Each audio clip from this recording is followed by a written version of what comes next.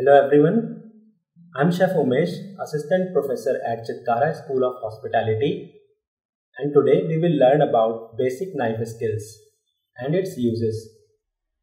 The topics we will cover today are the parts of knife, different types of knives, holding knife and the hand postures while cutting, why different types of knives are required, and the knife safety. Starting with the diagram of knife or the parts of knife, it starts with the tip of knife, which is used to pierce knife inside the vegetables or meat item that needs to be cut. Then comes spine or the back of the knife, which is usually used to crack the bones which are thinner, or crack the shells of lobster or crabs. It is also for the safety of the user because the spine is usually straight or not sharpened. Then comes cutting edge, which is used to cut vegetables, meats or different other items. Then heel is something which is a link between knife, cutting edge and the handle. Bolster is the part which is used as the junction of knife edge, knife body and handle. A knife can have a full bolster or half bolster, which has its own advantages and disadvantages. If we talk about advantages, it provides strength to a knife body. If we talk about disadvantages, it increases the weight of the whole knife. Then comes rivets, which are the plugs which keeps the knife handle stick to a knife body. Then comes handle, which is used to grip the knife.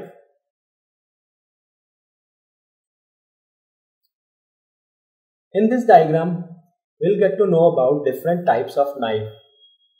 Starting from paring knife, which is used to pare the vegetables, or it can be said to peel them or peel the hard vegetables like oranges, cantaloupe, melon, etc. Then comes utility knife, which is used for multi-purpose. Then comes steak knife, which is used to cut steak or the meat parts which are tender. Then comes santoku knife or santoku knife, which is a multi-purpose Japanese knife. Then a chef's knife having a length of 8 to 12 inches, and it is a multi-purpose knife, or can be said the king of the knives.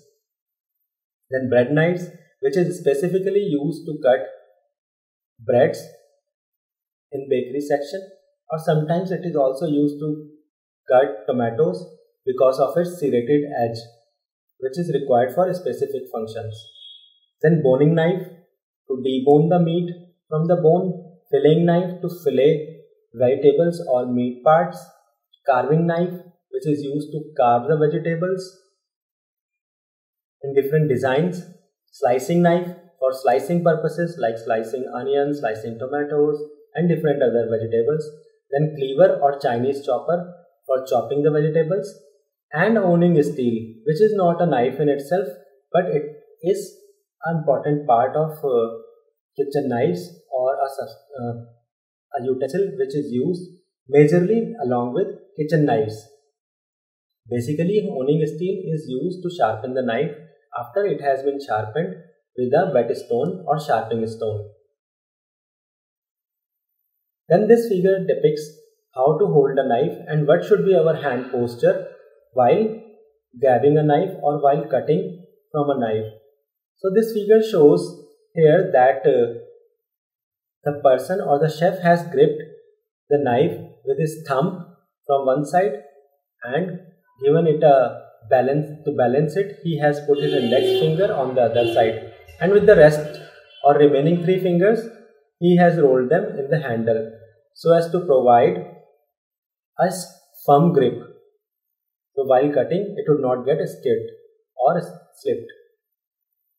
For grabbing a vegetable, this figure shows that the chef has made a claw-like posture from his hand, and then he has grabbed the vegetables while cooking, so that it gives a basic line or can be said basic blockage between the fingertips and knife cutting edge, so that the chef's finger can be avoided from cutting or getting harmed. If we talk about why different types of knives are required, so it can be said that for different types of cutting and for different types of cooking dishes or different types of meat, different types of knives are required, or they play a specific function in the kitchen. In order to cut a small vegetable, you would not be required to take a whole length chef knife or a bread knife. So we'll be using a smaller knife which is almost 6 inches to 8 inches. For slicing bread or ripe tomatoes or crispy toast, a serrated edged knife or a bread knife is the right tool to use. Then comes a long and straight edge, which is ideal for carving, just like a carving knife. Then chef's knife, which is an all-purpose knife, is the most important tool in a kitchen, and it is ideal for most of the food preparation, starting from mincing, dicing, chopping, slicing, etc. etc. It is also known as or substituted as manual food processor by some of the chefs.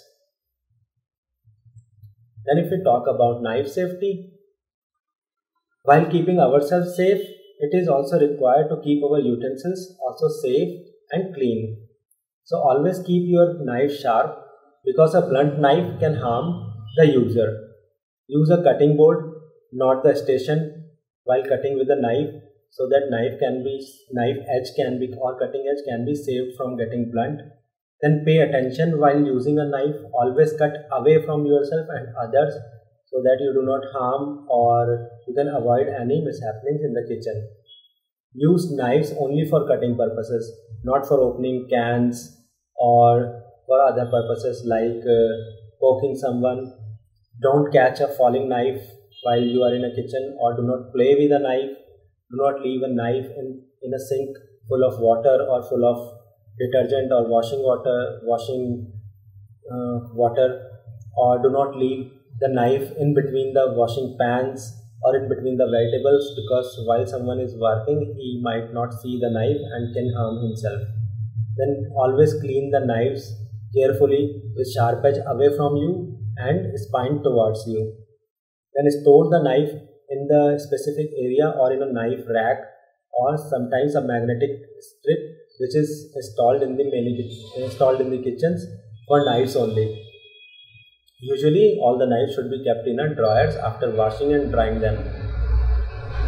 Always hold the knives beside you, pointing its edge or tip towards down, and sharp edge back and away from you, and never swing your knife while carrying it. This is a diagram which shows how to sharpen a knife with a whetstone. So whetstone is first kept immersed in the water, then it is placed in a dampened cloth, so that it do not get skid. Then place your knife in such an angle that it remains between 10 degree to 20 degree angles, and then rub it from S to tip or heel to tip from one side in a specific manner, or in the numbered times, like 10 times from one side and 10 times from other side, and then check the edge whether it is sharpened or not by cutting a vegetable or a tomato.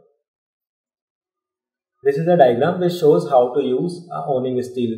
So owning steel is always used while you are cutting something and while you have already sharpened your knife in a whetstone. Owning steel is just to keep the edges sharp enough so that your work can be done continuously without any hindrance.